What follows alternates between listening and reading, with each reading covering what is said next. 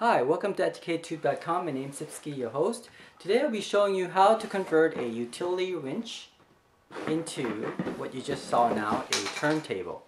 So a remote control turntable. In fact, it's running on a 6-volt battery using a halogen flashlight, which you can also check on the upper right corner on how to convert that into a battery packed 6-volt battery for this device. Okay, this is a turntable, remote control turntable device.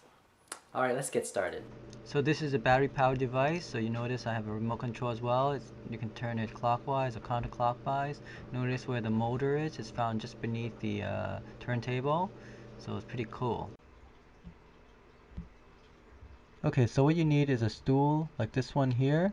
I'm going to remove the screw on the bottom, and all I need is the base for now, the plastic base, and the rest of the pieces like the stand, the metal part, and the screw we'll save it for later. We're going to use that to hold the motor.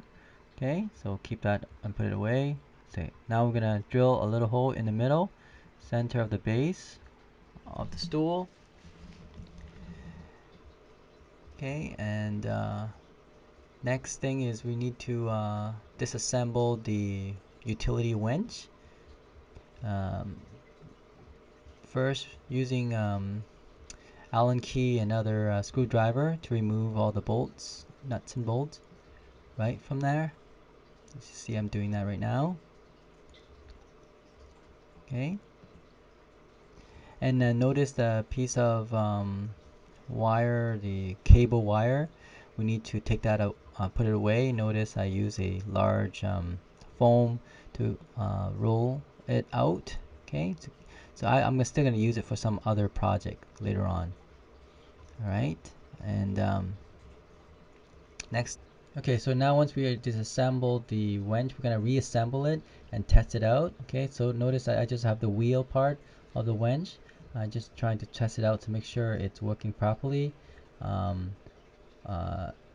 Notice that it's hooked up to a battery. Okay, now let's see if we can put it into the stool, the base stool of the chair. I'm going to screw it in. Notice I just going to screw it in. And then what I'm going to do is, there's a piece of plastic that I can just tighten it, right? So now the base is completed. What we want now is to ensure that it's tight, okay, and that it's rotated properly, okay, like that. Okay, now let's test it out. So notice it's completed. I put the engine, the motor on the bottom, and then the piece, the chair leg piece are just holding the motor part. So and then here is a remote control to control it.